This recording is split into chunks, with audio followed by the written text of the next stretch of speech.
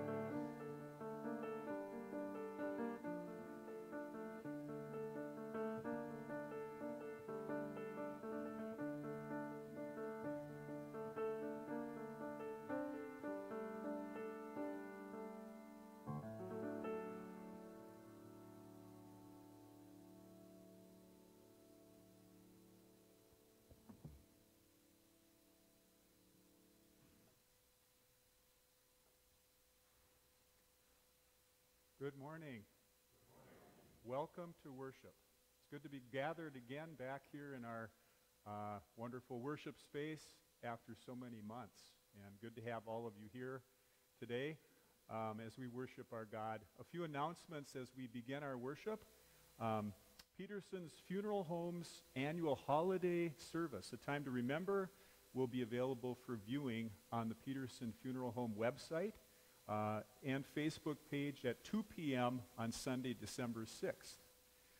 Individuals, families, and anyone in the community can watch this service at that time or any time after that. And the service is centered on keeping memories of loved ones alive and remembering the good news of God's promises during the Christmas season following the death of a loved one. So just want you to know December 6th at 2 p.m. that will be available. Well, as we gather, this is my first time back in person in the church worship since March. It's almost kind of odd to be gathered together here like this, but it's something I'm thankful for, that we can be here together. As we worship today, we're going to ask you to, during the hymns, normally we love to sing, right? And that's so important to us. But today, Denise Odella will be singing the hymns. And we're encouraging you to not sing for the sake of your neighbor, You can hum along. You can meditate on the words. And we look forward to the day that we can all sing and raise our voices to God again together. The women of First will be taking a thanks offering this coming Sunday, November 15th, a week from today.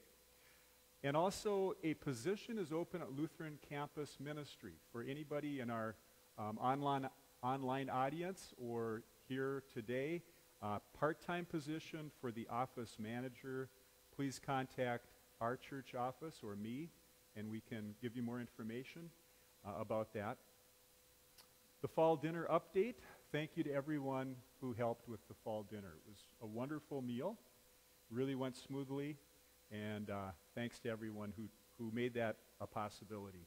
Really, really nice. Our Thanksgiving Eve service will be at 7 p.m. on November 25th. What are some things you are thankful for? We will give thanks to God on that day, or that evening, as we can every day.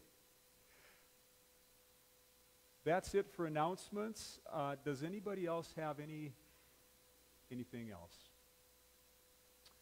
If not, then I invite you to stand and we worship our God with our confession and forgiveness. Please stand.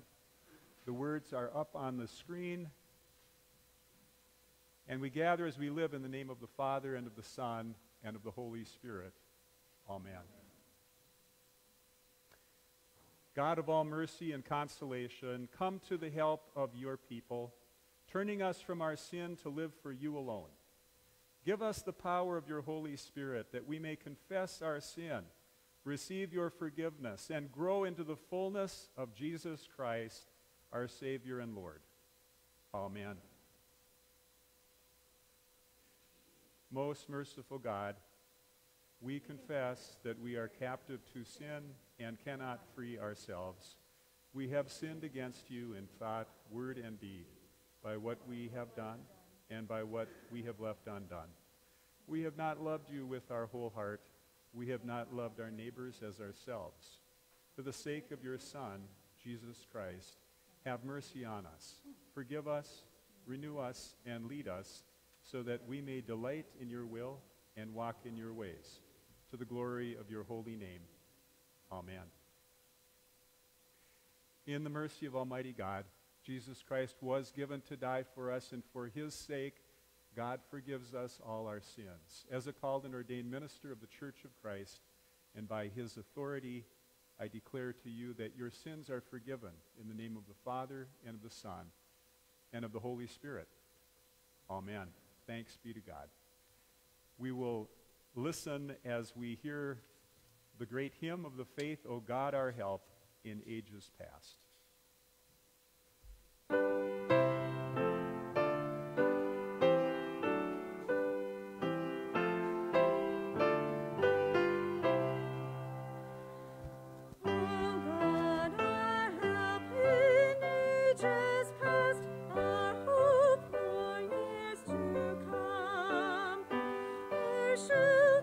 From the stormy blast and our eternal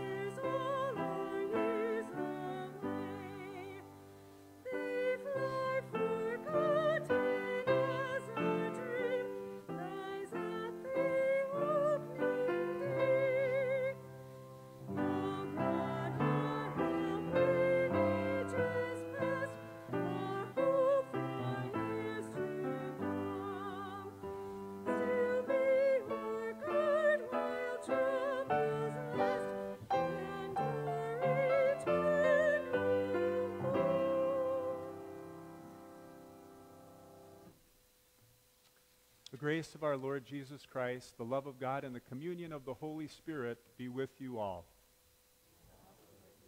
Let us pray.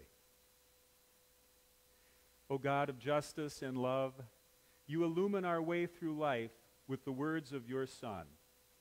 Give us the light we need and awaken us to the needs of others through Jesus Christ, our Savior and Lord. Amen. You may be seated. We continue with the reading of the Word. First reading today from Amos chapter 5, the prophet, speaking about true worship of God. And we begin at verse 18. Alas for you who desire the day of the Lord. Why do you want the day of the Lord? It is darkness, not light. As if someone fled from a lion and was met by a bear, or went into the house and rested a hand against the wall and was bitten by a snake. Is not the day of the Lord darkness, not light, and gloom with no brightness in it? I despise your festivals, and I take no delight in your solemn assemblies. Even though you offer me your burnt offerings and grain offerings, I will not accept them, and the offerings of well-being of your fatted animals I will not look upon. Take away from me the noise of your songs. I will not listen to the melody of your harps. But let justice roll down like waters, and righteousness like an ever-flowing stream. Word of God, word of life. Our psalm reading, Psalm 70. Please respond in the bold print as we read responsively. Be pleased, O God, to deliver me. O Lord, make haste to help me. We get the psalm up.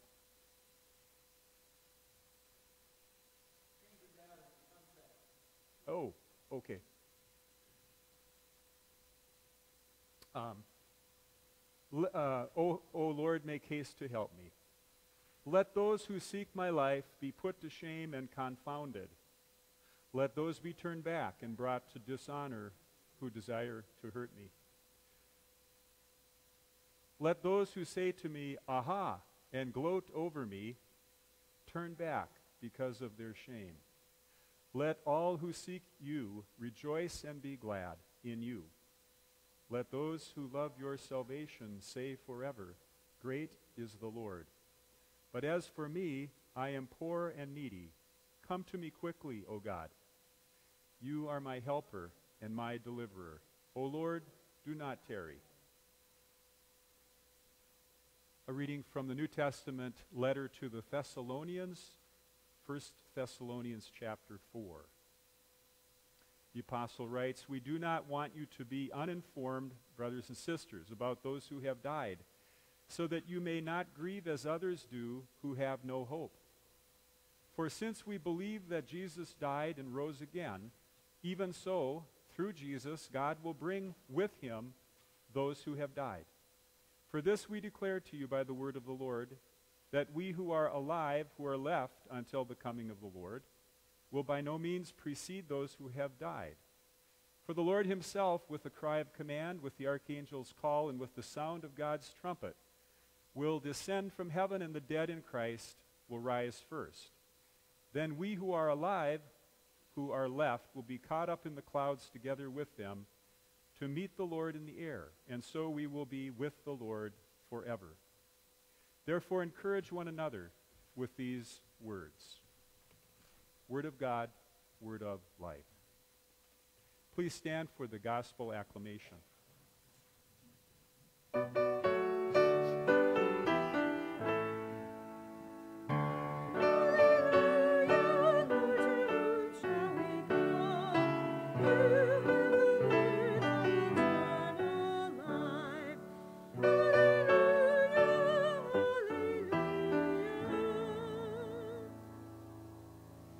Hear the Holy Gospel according to St. Matthew, the 25th chapter. Glory to you, O Lord. Then the kingdom of heaven will be like this. 10 bridesmaids took their lamps and went to meet the bridegroom. 5 of them were foolish and 5 were wise. When the foolish took their lamps, they took no oil with them, but the wise took flasks of oil with their lamps. As the bridegroom was delayed, all of them became drowsy and slept. But at midnight there was a shout, "Look, here's the bridegroom, come out to meet him."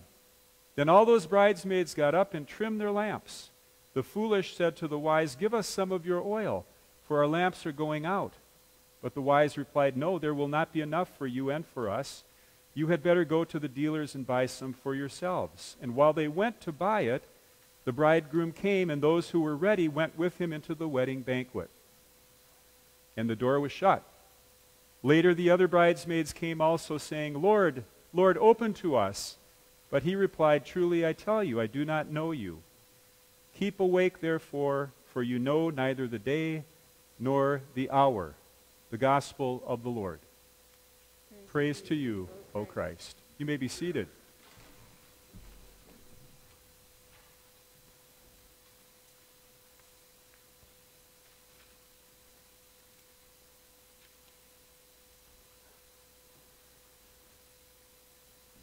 Friends in Christ, grace to you and peace from God our Father and our Lord and Savior, Jesus Christ. Amen. It's easy to get distracted these days, isn't it? With the politics and election, with the pandemic we're living and struggling through, with all of the calamity in the world, with all of the challenges we face as individuals, as communities. It's sure easy to get distracted. And this week I found myself again mightily distracted by the election as the results came pouring in, and we wondered, how is this going to turn out anyway? Globally watched, a hugely significant time in our lives and for our nation. And I'll bet I wasn't the only one distracted by all that's been going on. However you and I feel about the election, we can give thanks that we do live in a democracy in which we have a say in our elections. We live in a country that is of the people, for the people, by the people, we say and we understand. Meanwhile, Jesus is neither a Democrat or a Republican. A friend of mine, Daniel Hoffrening, I went to high school with him, ended up going to seminary, and then he went on to get some graduate work done. Now he teaches at St. Olaf, and he wrote a book quite a few years ago, maybe 20 years ago, entitled Jesus, Neither Democrat Nor Republican. Though I am convinced God calls us to care about politics because it matters for our neighbor, I think it's dangerous to align Jesus' kingdom or teachings with one party or the other. We border on idolatry or enter into it when we equate one party or another with Jesus or the Christian faith. Today, Jesus calls us together, whatever our politics, urging us not to lose sight of the calling we have as people called into relationship with Him. Whatever our politics, we are gathered as God's people today, and that's the most important thing right now. In Jesus' day, weddings were very, very significant events, as they are today, but they were much more elaborate, believe it or not, than even today. Sometimes they could last 4 or 5 or 6 days, even a week, I understand, depending on the particular couple and maybe their families and the wealth or not of the family. But part of the significance of this, as we read the parable today, is that just as Jesus talks about, there were oil lamps. Olive oil was the, preferred oil. Very laborious to make olive oil. But they didn't have electricity, right? We may forget that. So oil lamps were essential for any activity in the dark. Weddings, would go into the dark, and they'd go overnight and several days, like I said. So the bride lived in her family's home, the groom in his family's home. But at the wedding, the groom, or the bridegroom, as referred to in our parable, would go to the bride's home to pick her up. And the bridesmaids would be with her, and then there would be a procession back to the groom's home, where there would be a great festival, great celebration, of course, with food and dancing and all of that. And so the bridesmaids had a very significant role. They had to carry the lamps, have enough oil so that the celebration could go on, right? The light was and is effective in the darkness. The wise 5 bridesmaids brought extra oil. The foolish, as they're called, foolish bridesmaids did not. That's significant, the extra oil. They all fell asleep waiting for the bridegroom to come, it says. And finally, at midnight, when they probably were fast asleep, the bridegroom shows up, and some of them, they all wake up. They all wake up, they trim their lamps, it says, but 5 of them didn't have enough oil to make the trip all the way back to the groom's home. And the door was shut on them because they had to go off and get more oil. What are we to make of this anyway? Matthew's audience and the time of Jesus was a time when Christians had been cast out of the synagogue, and they were under some distress because of that. And some of them maybe were wondering, is it worth it? Should I hold on to this new faith in Jesus that I've been called into and I've discovered through the word of others, the apostles and so on? Meanwhile, others were worried, what happens to our loved ones who have died before the Lord returns? They're anticipating Jesus' return, imminent return, at any time. And here they're still waiting, right?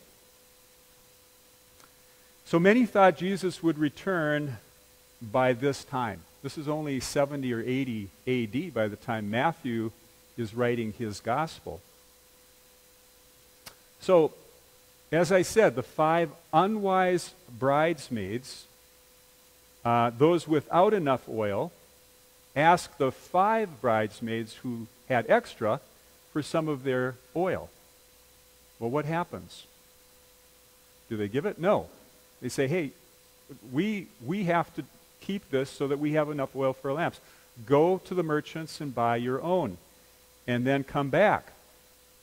Well, in the meantime, the voice of the bridegroom, the voice announcing the bridegroom was coming, had been announced. That's why they woke up. But then the bridegroom had come, and they were off to the merchants. How do we understand this?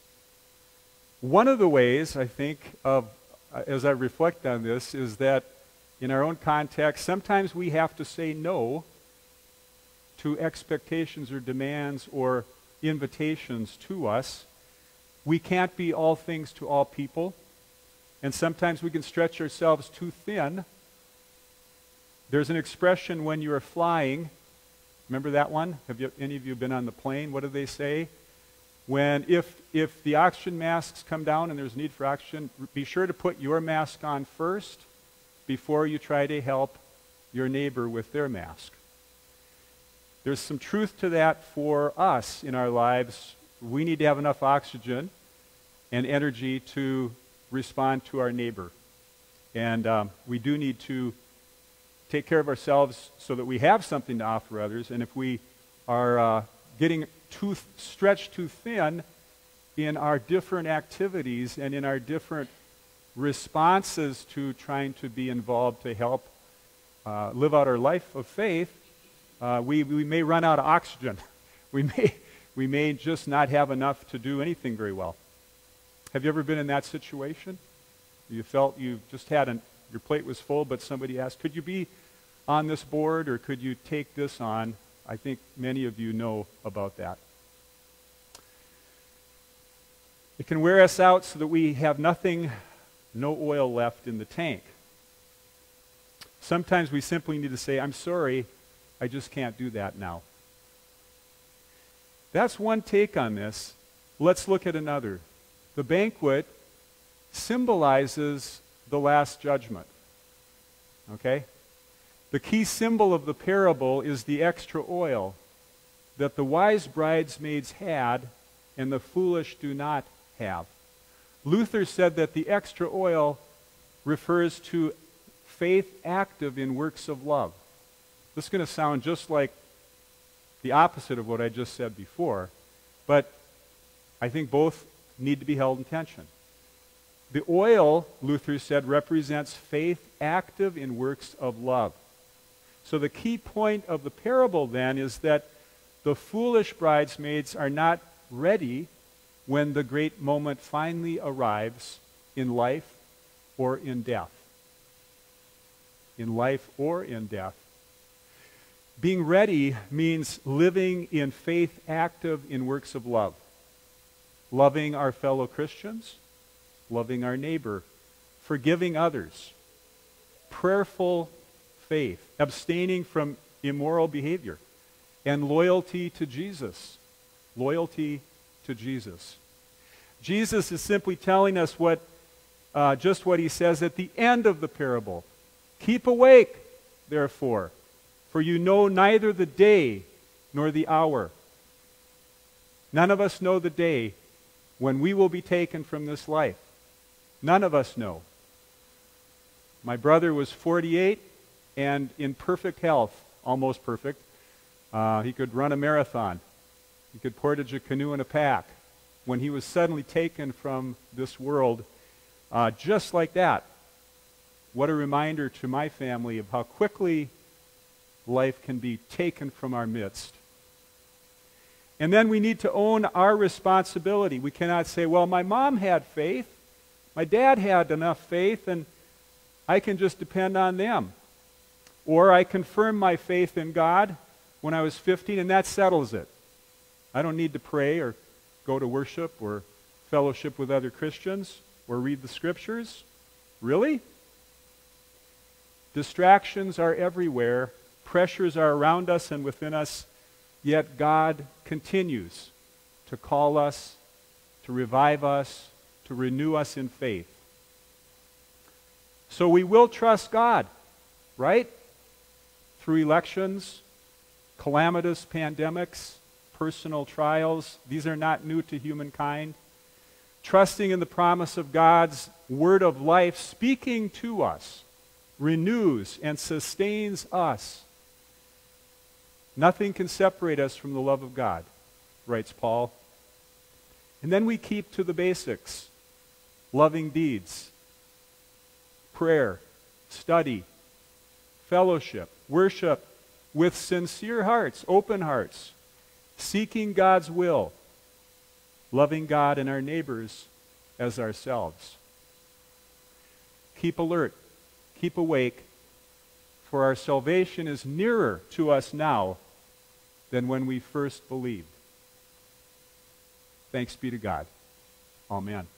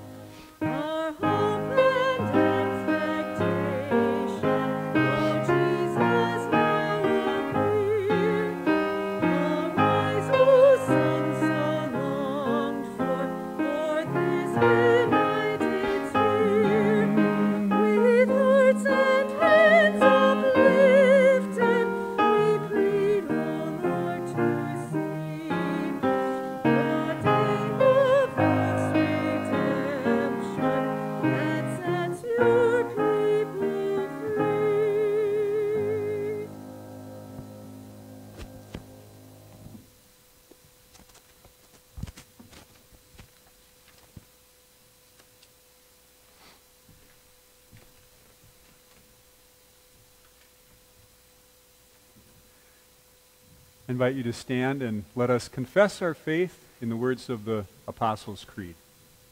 With the whole church on earth, we proclaim our faith in these words.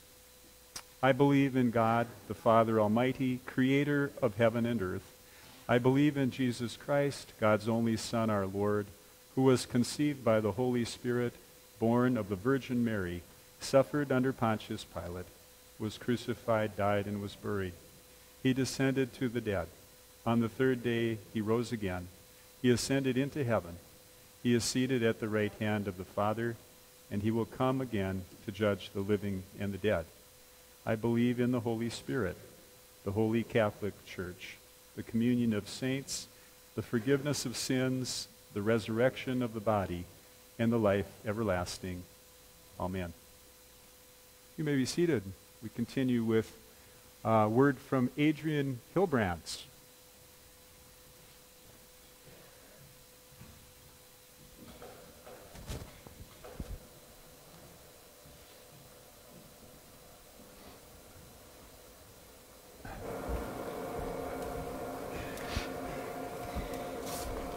Good morning. Morning.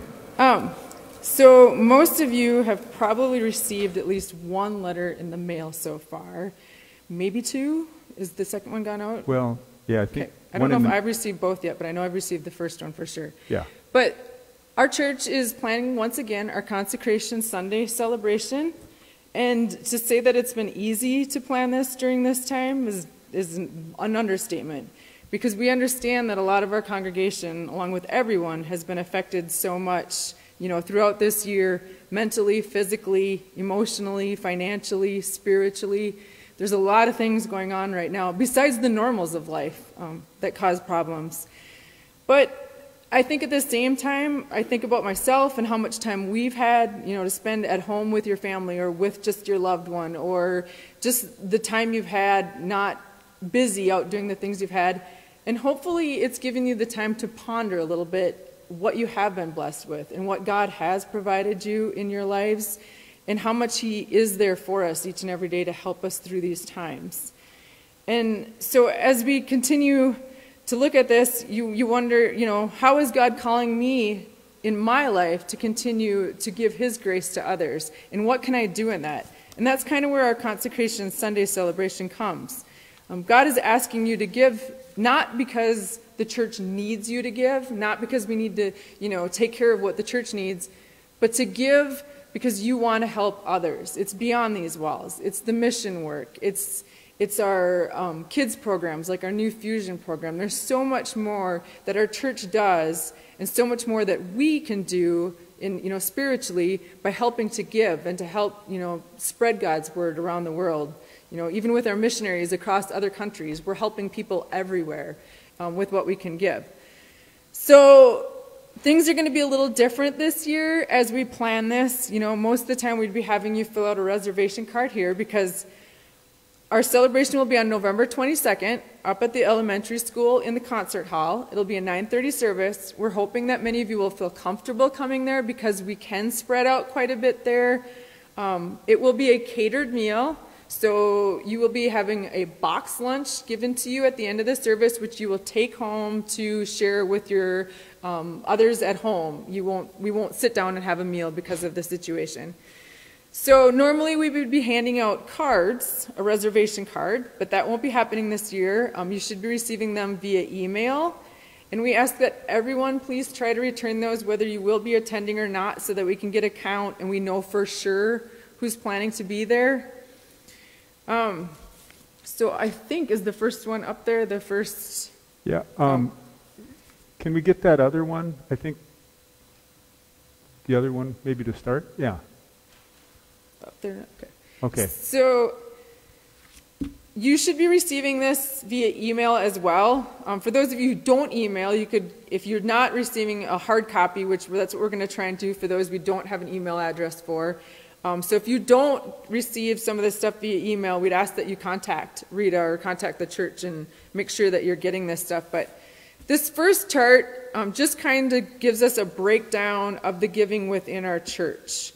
And if you look at the very bottom there, you start in the very step, which is $0 per week. But let's go up to the next step, and shows us that 25 members are giving in that step. And as you go up, that is filled in, right? This one? So they can see it. It's the step one, yeah. So then as you go up, you can see that 8 members are in the $5 to $10 a week range. 25 members are in the $10 to $20 range. And this is perfectly, I mean, we accept, and anything that God is calling you to give is what you should be giving. We don't expect you to give more than what you can give. We don't expect you to give less. I mean, you know, what you're comfortable with in giving. So we're not judging by looking at these steps. What we're doing is just showing where we're at. And then if you go to the next slide, is it there? Yep. Okay. So this one kind of gives you, so you can see where you're at on that step, where you're at right now in what you're giving. And this one, if you can find out where you're at with your weekly income, and then you go over, and so, you know, if your weekly income is $400 and you were at the $20 range, so you'd go to the 400, you'd slide over to giving $20, so you're at a 5% is what you're giving right now. That might be all that some people can give right now. But what we're asking during this time in the next couple weeks is for you to ponder, you know, can I give a little more? Has God blessed me a little bit more? And like I said, this is a very difficult time, so we understand, but you know, we want you to talk to God about this, you know, and how can I grow, and how can I spiritually, you know, give to my church and to help continue grow things beyond these walls. I touched on that it will be up at the school, 9:30, the concert hall. If you're not planning to attend, like we said, we'd love for you to turn in that reservation, you know, telling us you're not going to be there. But we also really would appreciate it, or would like you all to try and tune in that morning. It'll be broadcasted live again like we have been doing, just to be there to, you know, with the congregation, if we can try to all follow along on that service. So the commitment cards, we're going to give those out that day, I think. The Nope. actual commitment card, or we're not going to now? No, we do that at that day of the consecration. Yep, so. the day of, yeah, that's what, we'll give those out that day, but if you're not going to be with us that day, we'll be mailing those out after that. Right. So that you'll get that afterwards and have the chance to fill that out and send it in. Yep. And once again, that's just, kind of giving you, by filling out the card, I mean, it's not that we want to see the numbers, see that. What it is, it's kind of solidifying what you decided you can give, and when you're writing it down, it kind of gives you that incentive to try and continue to give that much, or to, you know, to grow that much within yourself. So I think I covered everything we needed to that about it. Okay. Once again, if you have any questions, give us a holler. We've been trying to do this the best we can during these times. But Thanks, Adrienne. Yeah, you put it very well. We know that this is a really difficult time for so many people, and some people are not going to be able to give what they gave last year because of their job situation or what have you, but we just we hope that we can all try to do the best we can, and if we can grow a step, that's fantastic, growing in our giving in response to the good news of the gospel and our ministry and mission. Thank you again, Adrienne. Just I can take that off now. Okay. We will be taking an offering today, but we'll just ask you to, some of you left your offering on the way in. If you would like to leave it as you leave today, we won't be passing plates to protect from spreading any germs. So there is a globe at the back of the church as you are ushered out today if you'd like to leave your offering. I'm going to call on Denise to sing our offertory at this time.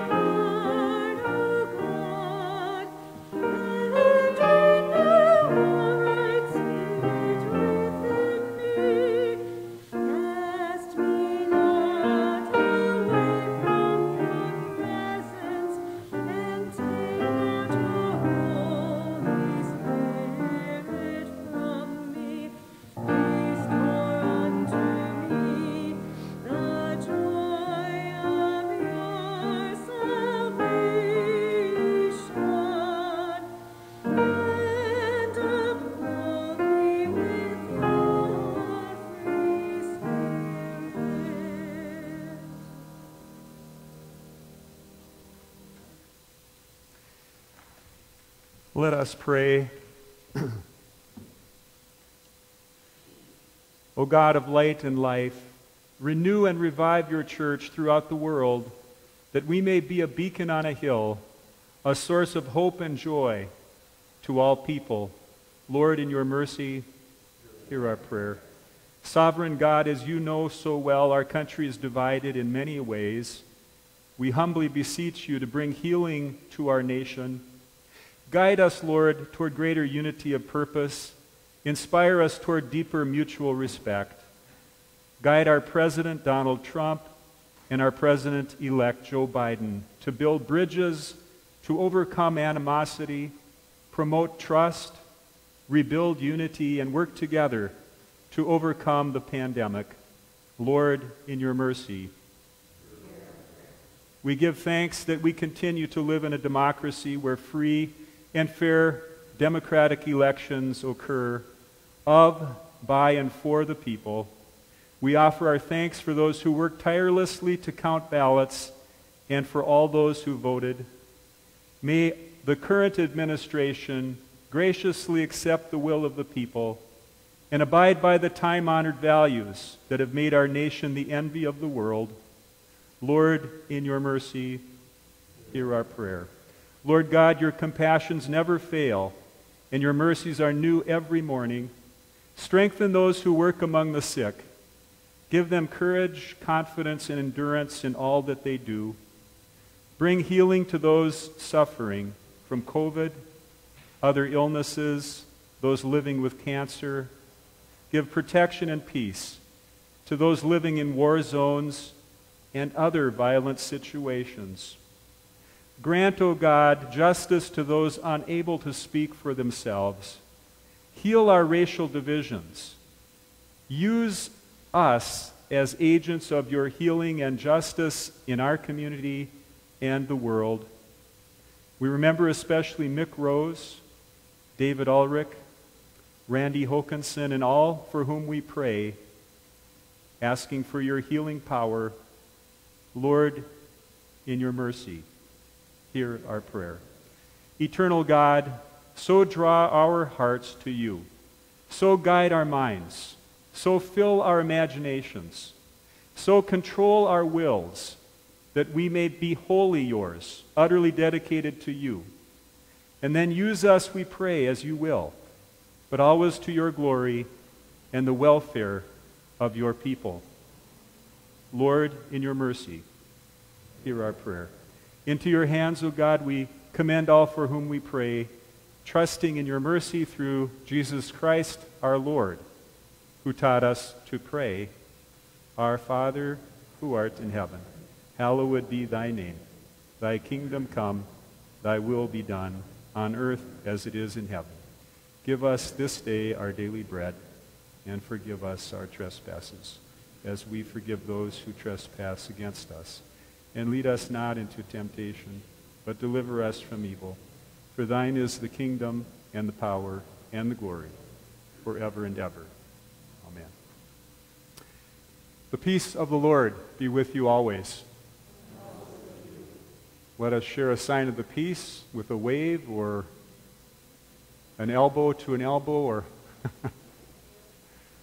peace of the Lord is with us by God's grace.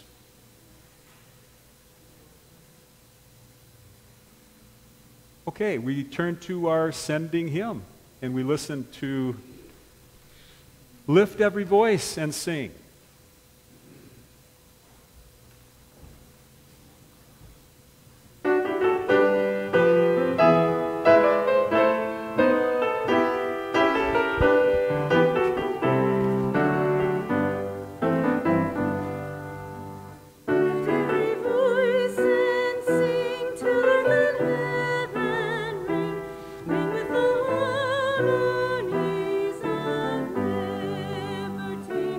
Let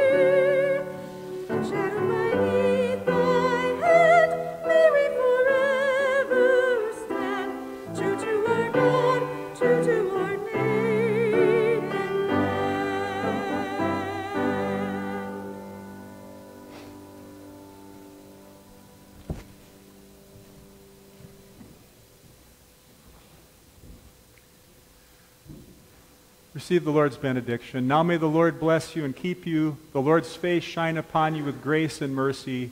The Lord look upon you with favor and give you peace. In the name of the Father, and of the Son, and of the Holy Spirit. Amen. Thank you for your presence in worship today. It's really good to be with everybody here to worship our God. Thanks be to God. Hope to see you soon. Go in peace and serve the Lord. Thanks be to God. The ushers will usher you out today.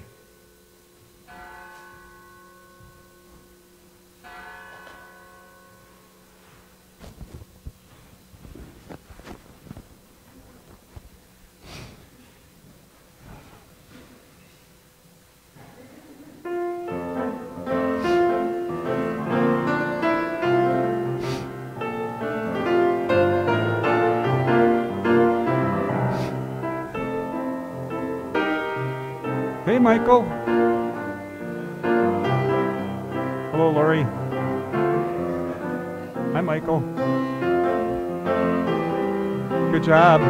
You're good at that. We'll have you do it again. Thank you. Good to see you, Pam. Hello, Sharon and Doug. Nice coverings there. You even got the library one. Wow. Oh, okay. Well. Hey, hope you find it. Skip, good to see you. How you been? Good. By the grace of God. Yep, beautiful day out there. Good morning. Good morning. Good morning, Carol. Good morning, Jim and Marilyn.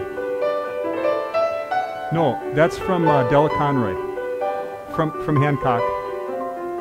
Yeah, I'm not a visual artist. I can sing, but I can't paint. Morning, Carol. I'm doing fine. How are you? Good to see ya. Good morning, Ward. Good to see ya. Yep. Well, we had plenty of room, didn't we?